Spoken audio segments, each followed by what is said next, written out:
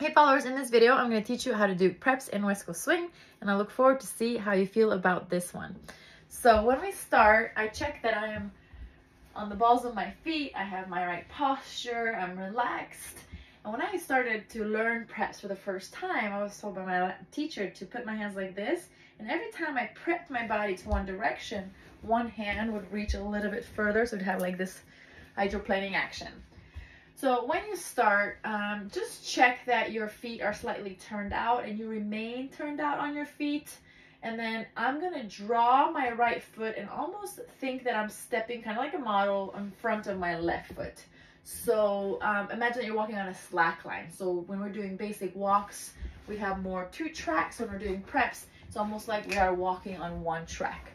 One of my biggest concerns with preps is that the back foot does not rotate, followers. So that means that I'm prepping, but my back foot doesn't rotate as well. And that causes this action to happen.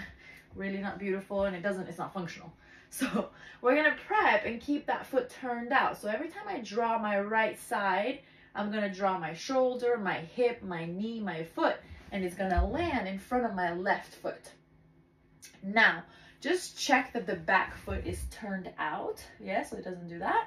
And then once you're here, keep checking your shoulders are intact. And then you take the other side.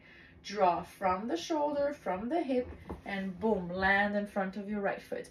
That hip will feel turned out, kind of like in an angle, but this left side hip, so I am still feeling that my flashlight is linear.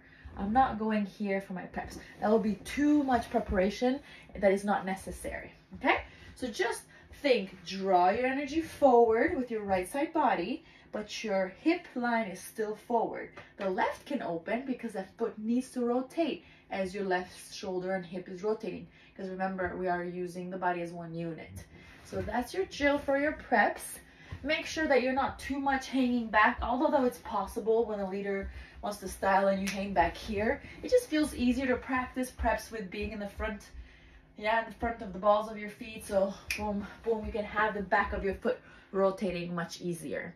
So let me know, do your little drill here and drive, and see how that feels. And I hope that you enjoy it and it starts to make a little bit more sense to you.